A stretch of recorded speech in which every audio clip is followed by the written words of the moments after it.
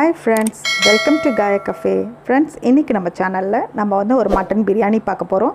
அது வந்து ஸ்பெஷல். எதுக்கு ஸ்பெஷல் சொல்றேன்னா வேற ஒருத்தவங்க பண்ண போறாங்க. நான் ஜஸ்ட் ஷூட் பண்ணேன். நான் கூட சப்ஸ்டிட்யூட்டா கூட நிப்பேன். யாருன்னா என் ஹஸ்பண்ட். சோ அவருக்கு வந்து வெங்கடேஷ் பட் ரொம்ப பிடிக்கும் செஃப் வெங்கடேஷ் பட். சோ அவரோட ரெசிபீஸ்லாம் பார்த்துக்கிட்டே இருப்பாரு. சோ அதை பார்த்து என்ன செய்ய சொல்வாரு. சோ வந்து இன்னைக்கு வந்து அவர்தான் பிரியாணி வந்து ஃபர்ஸ்ட் டைம் பண்றாரு. சோ இப்போ பாத்தீங்கன்னா 3 spoons of oil and 4 spoons of ghee. அவர் ரொம்ப வந்து எப்படி பார்த்தாரோ அப்படியே இமிட்டேட் பண்ணுவார். அந்த அளவு பர்ஃபெக்டாக பண்ணுவார்.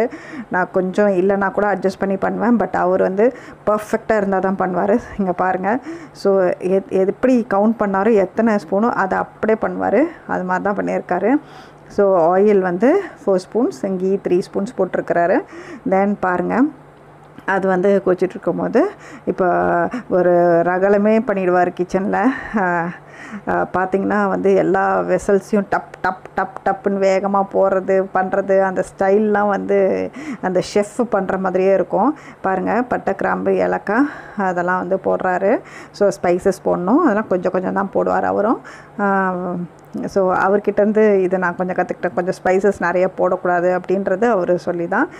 இப்போ பாருங்கள், நான் கூட தான் நிற்கிறேன். பட் நான் வந்து எடுத்து கொடுத்துட்டு எல்லாம் க்ளீன் பண்ணிவிட்டு அப்பப்போ க்ளீன் பண்ணிவிட்டு அப்படி நின்றுட்டு இருந்தேன். இந்த பிரியாணி பொறுத்த வரைக்கும் எல்லாமே அவர் தான் பண்ணார். ஏன்னா எதுலேயுமே நீ வந்து டிஸ்டர்ப் பண்ணாத அப்படின்னு சொல்லிட்டாரு. அதே மாதிரி அவர்கிட்ட ஒரு ஹேபிட் என்னென்னா, நான் நடுவில் ஏதாவது ஒன்று டிஸ்டர்ப் பண்ணிட்டேன்னா கூட அதனால தான் கெட்டு போச்சு பிரியாணின்னு சொல்லிடுவார். ஸோ அதனால் நான் எதுலேயுமே தலையிடல.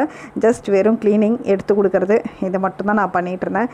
அந்த கரண்டியில் கூட நான் கை வைக்கல. அந்த அளவு நான் ரொம்ப பயந்து இப்போ நின்றுட்டு இருந்தேன். ஏன்னா நல்லா வரணும், நல்லா வரலன்னா என் மேலே பழி போட்டுருவாருன்னு சொல்லிட்டு நான் அங்கே சைலண்ட்டாக நின்று பேசிட்டு மட்டும் இருந்தேன். இங்கே பாருங்கள், அந்த ஸ்பைசஸை நல்லா வறுக்கிறாரு.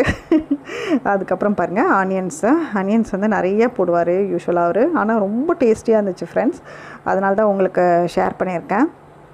ஆனியன்ஸ் பாருங்கள் நல்லா போட்டு, இப்போ வந்து 1 glass ஆஃப் ரைஸுக்கு தான் நாங்கள் பிரியாணி பண்ணோம், மட்டன் பிரியாணி. ஆனால் வந்து அதுக்கு எவ்வளோ ஆனியன்ஸ் போடுறாரு பாருங்கள். கிட்டத்தட்ட half the குக்கர் வந்து உங்களுக்கு வந்து இந்த ஆனியன்ஸும் இந்த டொமேட்டோ இதெல்லாம் மட்டுமே இருந்துச்சு. நீங்கள் பார்த்தீங்கன்னா உங்களுக்கே தெரியும், அந்த வெசலோட கலரே மாறிடுச்சு ஃபைனல் ப்ராடக்ட் வரும்போது. பட் ஃபைனல் ப்ராடக்ட் நல்லா இருந்துச்சு. ஸோ ஓகே, நான் வந்து எப்படியாவது கழுவிக்கலான்னு நான் பிளான் பண்ணிட்டேன். பட் பாருங்கள், உங்களுக்கே தெரியும் அந்த வெசல் என்ன கலரில் மாறுதுன்னு. பாருங்கள், பார்த்தீங்கன்னா உங்களுக்கு தெரியும். ஆனால் அனியன்ஸ் பாருங்கள், கிட்டத்தட்ட வந்து ஒரு half the குக்கர் போட்டிருக்க மாதிரி இருக்குது. நான் அவ்வளோ போட்டிருந்தாரு. ஒரு பெரிய ஆனியன்ஸ் வந்து ஒரு 4 onions கிட்ட கட் பண்ணார். 4-5 onions கட் பண்ணார். ஸோ நல்லா ஆனால் டேஸ்ட் இருந்துச்சு ஃப்ரெண்ட்ஸ். உங்களுக்கு நீங்கள் ஃபோட்டோ பார்த்தாலே தெரியும், ரொம்ப யம்மியான இருந்துச்சு. பாருங்கள், எதுலேயுமே ஒரு பொறுமை இல்லை. டப்புன்னு எல்லாத்தையும் எடுப்பார், போடுவார். அதுவும் தேடலாம் மாட்டார், எங்கே இருக்குன்னு. கிச்சனில் வந்து இங்கே தான் இருக்கான்னு தேட மாட்டார். எல்லாமே நான் எடுத்து கொடுக்கணும். இங்கே பாருங்கள், நல்லா வதக்குறாரு. இது வதக்கிறதே கிட்டத்தட்ட வந்து ஒரு 1/2 an hour பண்ணார் ஃப்ரெண்ட்ஸ். அந்த அளவுக்கு. ஆனால் அவர் எப்போதுமே ஏதாவது 1-2 ட்ரை பண்ணுவார். அது ரொம்ப யம்மியாக தான் வரும். பாருங்கள், அவர் ஃப்ளாப்பாகவும் தெரிஞ்சால் பண்ண மாட்டார். பர்ஃபெக்டாக தெரிஞ்சால் மட்டுமே பண்ணுவார். ஸோ இன்றைக்கி வந்து பாருங்கள், ஆனியன்ஸ் நல்லா வதங்கிடுச்சு, கால்வாசி ஆகிடுச்சு. நீங்கள் இன்னும் ஃபைனல் ப்ராடக்ட் பார்த்திங்கன்னா தெரியும். நல்லா பாருங்கள் எவ்வளோ மிளகா போடுறாருன்ட்டு. ஒரு நிறைய மிளகா போட்டார். ஒரு 7 மிளகா கிட்ட, 7-8 மிளகா கிட்ட போட்டார். ஸோ அதையும் வந்து நல்லா அந்த ஸ்பைசியாக இருக்கணும்னு சொல்லிவிட்டு அதையும் போட்டு நல்லா வதக்கினார். பாருங்கள், புதினா, கொத்தமல்லி எல்லாமே கட் பண்ணி வச்சுருக்கோம். இப்போ ஜிஞ்சர் கார்லிக் பேஸ்ட் வந்து ஒரு 1 spoon, ஃபுல் ஆஃப் 1 spoon எடுத்து போட்டு அதையும் வதக்கணும். பாருங்கள், அந்த வெசல் என்ன கலரில் மாறிடுச்சின்னு அந்த அளவு வதக்கிக்கிட்டே இருந்தார். அது ப்ரௌன் ஆகிட்டே இருக்குது பாருங்கள்.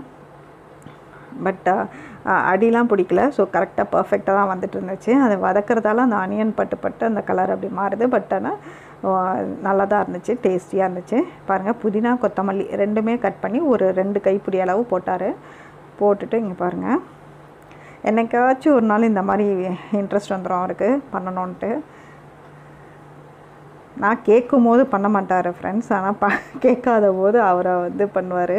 ஸோ அன்னைக்கு வந்து சரி பண்ணுறேன்னு சொன்னார். இப்போ பாருங்கள், கேர்டு வந்து ½ கப் கேர்டு, அதாவது அந்த கிளாஸில் தான் ரைஸ் மெஷர் பண்ணியிருந்தேன் 1 கிளாஸு. ஸோ அதில் ½ கப் கேர்டு கேட்டிருந்தாரு. ஸோ அதை எடுத்து ரெடியாக வச்சு கொடுத்துட்டேன். இப்போ அந்த கேர்டை தான் ஊற்றுறாரு ½ கப்பு. ஸோ இதெல்லாம் வந்து கவுண்டிங் ஃப்ரெண்ட்ஸ், எவ்வளோ தண்ணி நம்ம லாஸ்ட்டில் ஊற்ற போகிறோன்றதுக்கு இதெல்லாம் கவுண்டிங்கு. ஸோ அதனால தான் நான் வந்து ½ கப் கேர்டுன்னு சொல்கிறேன். இப்போ இந்த கப்பில் தான், இந்த கிளாஸில் தான் நான் வந்து ரைஸ் மெஷர் பண்ணி 1 கிளாஸ் போட்டிருக்கேன்.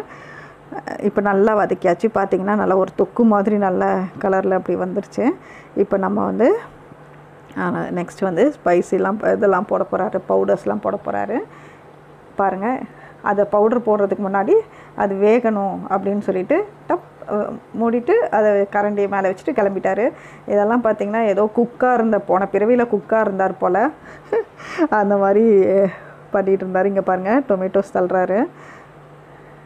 ஆனால் நிஜமாக போன பிறவியில் குக்காக தான் இருந்திருப்பாருன்னு நினைக்கிறேன் ஃப்ரெண்ட்ஸ். ஏன்னா டேஸ்ட்டும் ரொம்ப கரெக்டாக சொல்வார், பர்ஃபெக்டாக.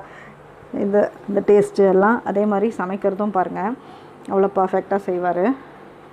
எல்லா இன்க்ரீடியண்ட்டும் அவருக்கு இருக்கணும், இல்லைனா அவர் வந்து ஒரு இன்க்ரீடியண்ட் இல்லைனா கூட அவர் வந்து கண்டிப்பாக பண்ண மாட்டார். பாருங்கள், இப்போ நல்லா வதக்கியாச்சு. அது வந்து வதங்கிறது தான் முக்கியம்னு அதை அப்பப்போ மூடி வச்சுட்டு போயிட்டு இருந்தார். பாருங்கள், திரும்பி வந்து பார்த்து வெந்துருச்சேன். நெக்ஸ்ட்டு மட்டன் வந்து நான் குக்கரில் வேக வச்சுருந்தேன். ஸோ அதில் வந்து நான் கொடுத்துருந்தேன் போன் பீசஸ் எல்லாம் வந்து போட்டு பிரியாணி பண்ணிடலாம் அப்படின்னு சொல்லிட்டு. மீதி தான் நான் ஃப்ரைலாம் சுக்காலாம் பண்ணேன். ஸோ இது வந்து நான் வந்து அன்றைக்கி அந்த போன்ஸ் எல்லாம் எடுத்து போட்டு பிரியாணி பண்ணோம். கொஞ்சம் ஃப்ளெஷ்ஷும் கொஞ்சம் நிறைய போன்ஸும் எடுத்து போட்டு பண்ணோம். பாருங்கள், இப்போ மீதி ½ கப்பு அந்த வேக வச்ச தண்ணி, அந்த மட்டன் வேக வச்ச தண்ணி, ஓகே, மட்டன் ஸ்டாக்னு கூட சொல்லலாம். ஸோ அந்த தண்ணி. ஸோ இப்போ வந்து ½ கப் கேர்டு, ½ கப் தண்ணி வந்துடுச்சு. So 1 cup ஃபுல்லாகிடுச்சு. பாருங்கள், இப்போ இதில் வந்து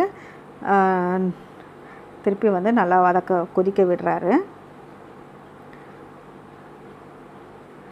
பாருங்கள், ½ கப்பு தண்ணி ஊற்றிருக்கிறாரு.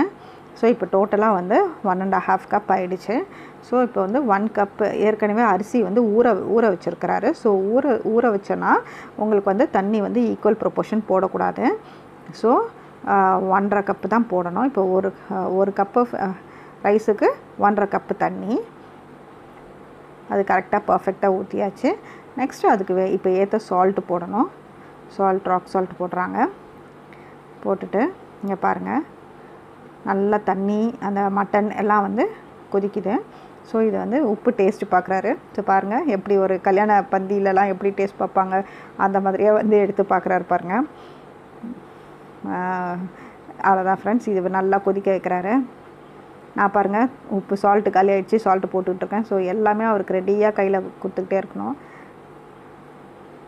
இப்போ வந்து சில்லி கரம் மசாலா பவுடர் வந்து ஒரு 2 ஸ்மால் ஸ்பூன்ஸ் போடுறாரு.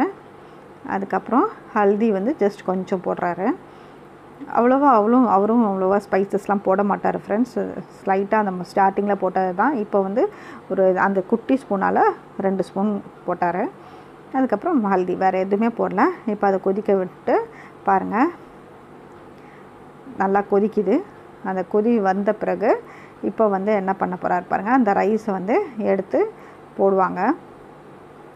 அந்த ரைஸ் திருப்பி ஒரு வாட்டி டேஸ்ட் பார்த்தாலும் 2 வாட்டி டேஸ்ட் பார்த்தாலும் அதே டேஸ்ட் தானே ஃப்ரெண்ட்ஸ் வரும். ஆனால் அவர் பாருங்கள், உப்பு பார்க்குறேன்னு அதை டேஸ்ட் பார்த்துக்கிட்டே இருக்கார். இப்போ அடுத்தது ஒரு ஸ்டைலில் அரிசி போடுவார் பாருங்கள், டம்மால்னு பாருங்கள். அந்த அரிசி பாருங்கள் எப்படி வேகமாக அப்படியே எடுத்து கொட்டுறாரு. அந்த பாத்திரத்துக்கு மட்டும் கண்ணு மூக்கு வாயிலாம் இருந்துச்சுன்னா அழுவும் ஃப்ரெண்ட்ஸ். அங்கே பாருங்கள், போட்டு டங் நம்ம பாத்திரம் தேய்க்கிற மாதிரி போட்டு எல்லாத்தையும் தேய்ச்சி பண்ணுறாரு. இப்படி தான் பாருங்கள் இந்த மாதிரி தான் போடுவாங்க. அவ்வளோ ஸ்பீடு, அவ்வளோ பொறுமையே கிடையாதுங்க பாருங்கள்.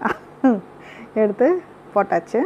நான் அந்த ரைஸ் வந்து உடையக்கூடாதாமா, ஓகே. ஸோ உடையக்கூடாதுன்னு சொல்லிவிட்டு அப்படியே பத்திரமா திருப்புறாரு, ஸ்லோவாக திருப்புறாராமா. ஏன்னா வேகமாக திருப்புனா அரிசி உடஞ்சிருமா, ஊறின அரிசி உடஞ்சிரும். ஸோ ஸ்லைட்டாக திருப்பி விட்றாரு.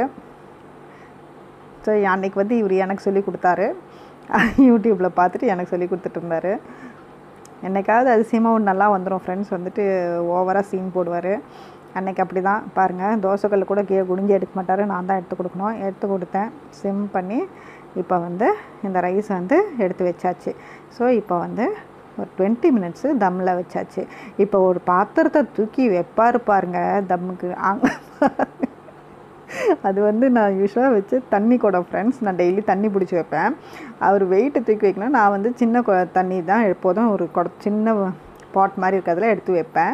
அவர் என்ன பண்ணார்னா தண்ணி குடத்தையே தூக்கி மேலே வச்சுட்டாரு. ஆனால் அன்றைக்கி ரொம்ப சூப்பராக வந்துச்சு ஃப்ரெண்ட்ஸ் பிரியாணி. அவ்வளோ எம்மையாக இருந்தது பாருங்கள், எவ்வளோ அழகாக பண்ணியிருக்கிறாரு. So anyway thank you Ram. பாருங்கள், சூப்பரான பிரியாணி ரெடி. அப்புறம் கொஞ்சம் அந்த ஆரஞ்சு கலர் கூட கொஞ்சம் போட்டிருந்தார். அவ்வளோ எம்மையாக இருந்துச்சு ஃப்ரெண்ட்ஸ். தேங்க்ஸ் ஃபார் வாட்சிங் and please subscribe my channel. Thank you.